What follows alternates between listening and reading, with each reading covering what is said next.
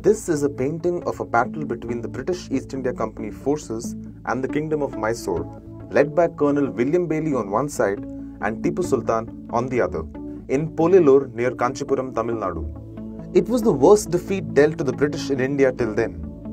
A cursory glance at the painting will reveal why the British suffered such heavy losses. It was the rockets. One of them had landed in Colonel Bailey's ammunition stores, contributing to the rout.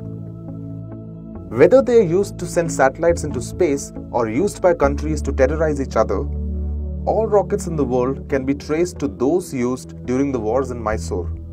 Tipu Sultan was a technology buff, learned in science and mathematics. He improved upon the rocket technology used by his father Hyder Ali. The use of rockets had been around for a long time. The Chinese are recorded to have used them in the 13th century and the Europeans in the 14th and 15th centuries. But the Mysorean rockets were much more advanced as they used iron cylinders to store the propellant, instead of bamboo and paper that the Chinese and Europeans were using. Tipu's rockets consisted of an iron tube 6 cm wide and 20 cm long, attached to a 3 meter long sword or bamboo. While some would burst in the air, others with their swords attached would slice through enemy lines like a flying scythe. Use of iron enabled higher bursting pressure, leading to higher thrust and longer range. Tipu had a corps of 5,000 rocketeers who could launch them rapidly using a wheeled cart. However, despite his rocket wizardry, Tipu wasn't that lucky in the 4th Anglo-Mysore War.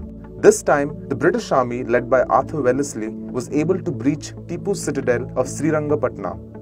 Ironically, because of a pile of rockets that exploded inside the fort from an English cannon shot.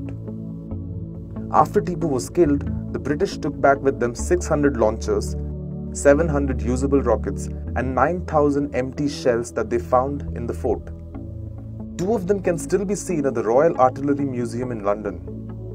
In England, an inventor by the name William Congreve adapted the Mysorean technology and came up with the Congreve rocket. These rockets would go on to win Britain the Napoleonic Wars, help in the bombardment of Copenhagen, and lead to the fall of Washington in the Anglo-American War of 1812. While Tipu Sultan's legacy in India is a complex one, there's no doubt he was the original rocket man.